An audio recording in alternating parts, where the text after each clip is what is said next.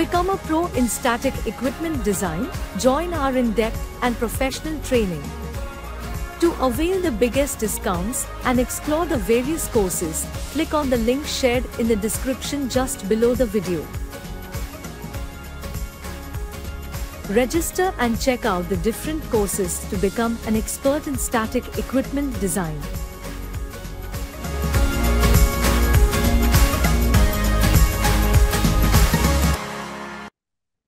Many a time in our projects, we have requirements like we are having the same nozzles with the same nozzle loads on different components. So let us say on this left hand side shell, we are having one nozzle. The size of the nozzle is defined in the data sheet and the nozzle loads are also there. So that nozzle we have modeled over here, and exactly same nozzle along with the nozzle loads we would like to have on the right hand side channel. So what are the methods that we can follow, or rather how are you doing it right now?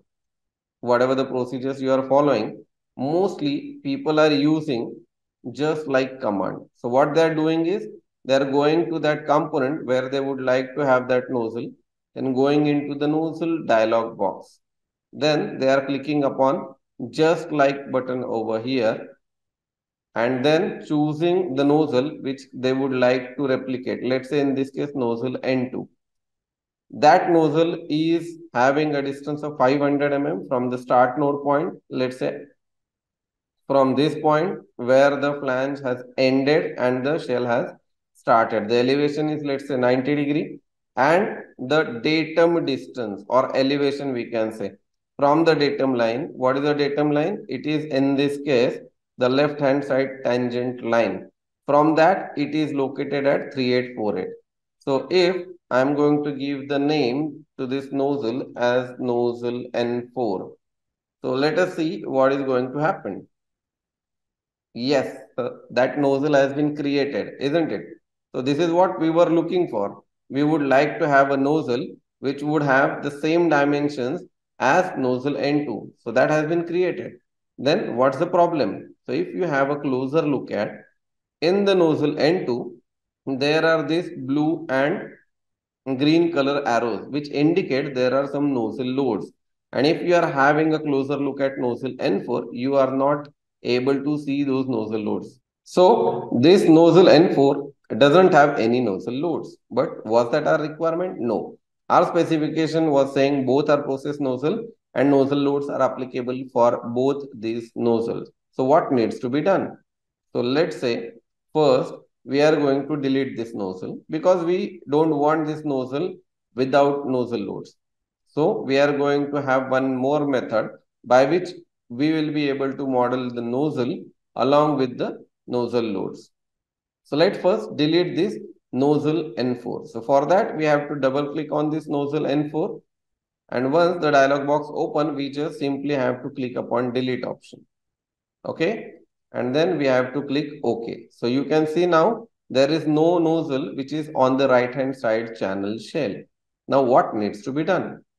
So here you can see this dialog box. This is called as a list dialog box. So we have to click on this list dialog box. The moment you click over here, you will come to know that there are multiple options on this status bar or task bar, rather we can say nozzles, weights, packings, force, rings, platforms. So all these things will be indicated over here. Right now we are interested in what? Nozzles.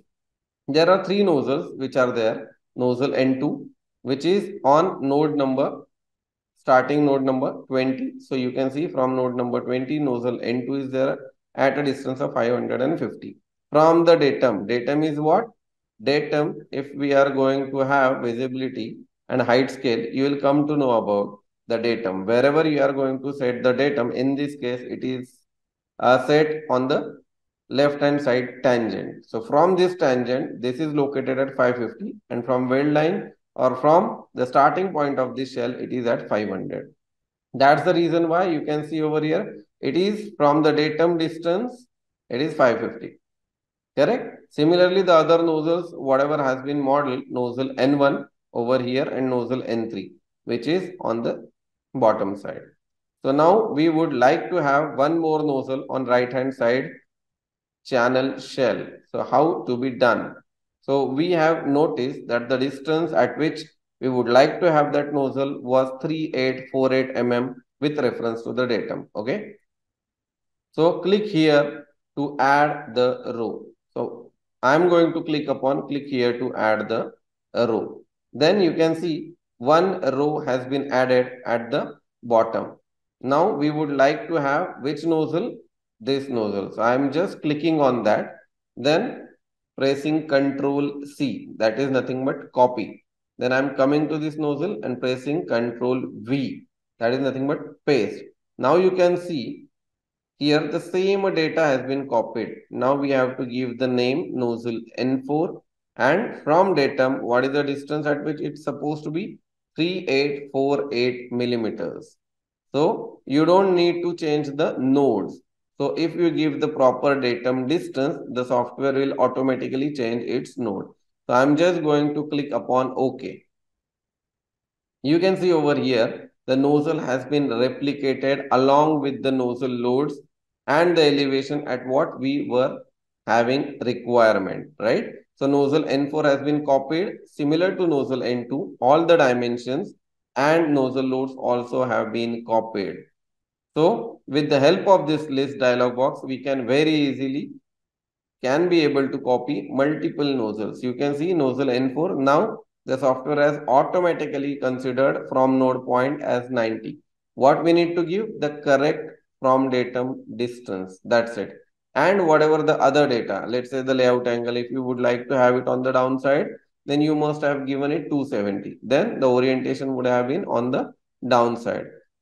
So with the help of this list dialog box, you can very easily be able to copy nozzles with the nozzle loads as well. If you would like to move the nozzle, let's say this nozzle N2, you would like to move to this place. Then how you are going to do it? Again, we have to go into the list dialog box. Here you have to give the distance. Let's say the distance is 2800 millimeters.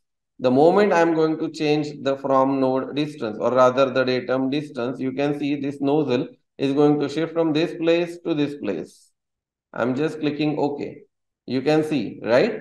Otherwise, it would have been very, very difficult task to move the nozzle from one place to another. But here what we have done, we have simply moved this nozzle with the help of this list dialog box. If I'm again going to keep it as 550, it will again come back to its original location. So this is very vital tool, list dialog box for nozzle copying, and even for the movement of the nozzle you can use it. There are other options also in list dialog box which we are going to explore in the upcoming series of the tips and tricks. I hope you must have enjoyed this.